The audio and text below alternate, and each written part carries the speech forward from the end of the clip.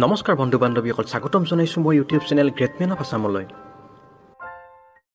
YouTube হৈছে এনেকুৱা এখন প্লেটফৰ্ম য'ত মানুহে নিজৰ টেলেণ্ট দেখুৱাই সফলতা লাভ কৰিব পাৰে, আৰু তেওঁলোকৰ এই টেলেণ্ট কেৱল মাত্ৰ কেইজনমান মানুহৰ মাজতে সীমিত হৈ নাথাকে।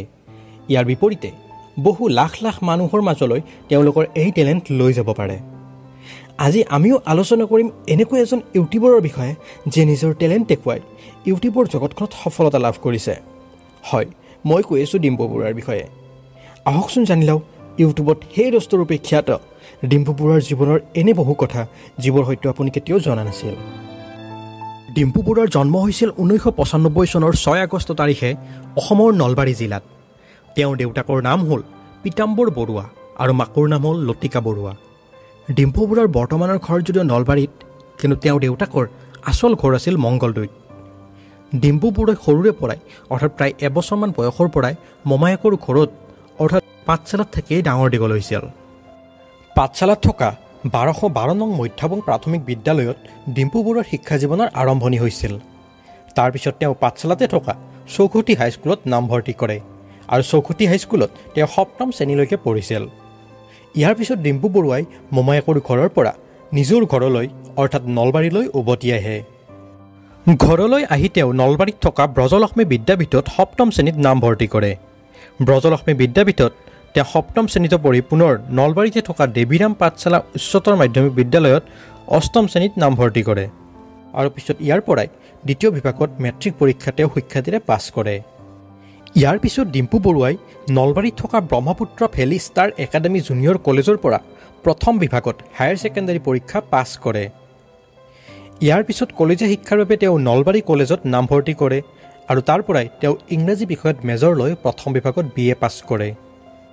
কলেজীয়া শিক্ষা শেষ কৰি ডিম্পু বৰুৱাই 2 বছৰৰ পাঠ্যক্ৰম DLED অৰ্থাৎ ডিপ্ল'মা ইন এলিমেণ্টেৰী এডুকেশ্যনো পাছ কৰে। আৰু ইয়াৰ পিছত বৰ্তমান ডিম্পু বৰুৱাই আইডল অৰ্থাৎ institute of distance and open লাৰ্ণিঙৰ পৰা ইংৰাজী বিষয়ত MA কৰি আছে। ইয়াৰ লগে লগে ডিম্পু বৰুৱা এগৰাকী সুদক্ষ শিক্ষক হিচাপেও আমাৰ মাজত পৰিচিত, য'ত তেওঁ স্কুলৰ সৰু ল'ৰা ছোৱালীবোৰক ইংৰাজী বিষয়ৰ পাঠদান কৰে। বৰ্তমান ডিম্পু বৰুৱাই শিক্ষকতা বৃত্তিটো পাৰ্ট টাইম হিচাপে কৰি আছে। এতিয়া আমি আলোচনা কৰিম ডিম্পু বৰুৱাৰ জীৱনৰ প্ৰধান কৰ্মৰাজিৰ বিষয়ে, যি কৰ্মৰাজিৰ বাবে ডিম্পু বৰুৱাক আজি গোটেই অসমবাসীয়ে চিনি পায়, অৰ্থাৎ ডিম্পু বৰুৱাৰ ইউটিউব জাৰ্ণিৰ বিষয়ে। ডিম্পু বৰুৱা আৰু ডিম্পু'ছ ব্লগ নামেৰে ডিম্পু বৰুৱাই দুটাকৈ ইউটিউব চেনেল বৰ্তমান চলাই আছে। ডিম্পু বৰুৱাৰ প্ৰথমটো ইউটিউব চেনেল ডিম্পু বৰুৱা, যিটো চেনেল তেওঁ 2017 চনতে আৰম্ভণি কৰিছিল। বৰ্তমান এই চেনেলটোত 6 লাখতকৈ অধিক ছাবস্ক্ৰাইবাৰ আছে। এই চেনেলটোত তেওঁ কিছুমান টেকনিকেল ভিডিঅ' আপলোড কৰাৰ উপৰিও কিছুমান সৰু সৰু বিষয়ৰ ওপৰত ভিডিঅ' বনাই আমাক সহজ সৰল ভাষাত বুজাবলৈ চেষ্টা কৰে। ডিম্পু বৰুৱাৰ দ্বিতীয়টো ইউটিউব চেনেলৰ নাম হ'ল ডিম্পু'ছ ব্লগ, যিটো চেনেলত তেওঁ 2018 চনৰ 14 এপ্ৰিলত প্ৰথমটো ভিডিঅ' আপলোড কৰিছিল আৰু এই চেনেলটোত বৰ্তমান 6,50,000তকৈ অধিক ছাবস্ক্ৰাইবাৰ আছে। এই চেনেলটোত তেওঁ নিজৰ দৈনন্দিন জীৱনটোৰ লগতে আমাৰ অসমৰ বা অসমৰ বাহিৰৰ বিভিন্ন ধৰণৰ মন্দিৰ, প্ৰাকৃতিক সৌন্দৰ্যৰ ঠাই আদিবোৰত গৈ সেই ঠাইবোৰৰ পৰিৱেশ ভিডিঅ' আকাৰে আমাক দেখাবলৈ চেষ্টা কৰে। ডিম্পু বৰুৱা চেনেলটোৰ দৰে ডিম্পু'ছ ব্লগ চেনেলটোও দৰ্শকে সুন্দৰভাৱে আদৰি লৈছে। ডিম্পু বৰুৱা হৈছে অসমৰ এনেকুৱা প্ৰথমজন ইউটিউবাৰ যাৰ হাতত 2টাকৈ চিলভাৰ প্লে বটন আছে, অৰ্থাৎ তেওঁৰ 2টা ইউটিউব চেনেলতে 1 লাখতকৈ অধিক ছাবস্ক্ৰাইবাৰ আছে। ডিম্পু বৰুৱাই ইউটিউবৰ উপৰিও ইনষ্টাগ্ৰাম, ফেচবুক আৰু টিকটকত বহুসংখ্যক ফলোৱাৰ্ছ ঘটাবলৈ সক্ষম হৈছে। বৰ্তমান তেওঁৰ ইনষ্টাগ্ৰামত 80,000তকৈ অধিক ফলোৱাৰ্ছ আছে, ফেচবুকত 1,94,000তকৈ অধিক আৰু টিকটকত 13,000তকৈ অধিক ফলোৱাৰ্ছ আছে।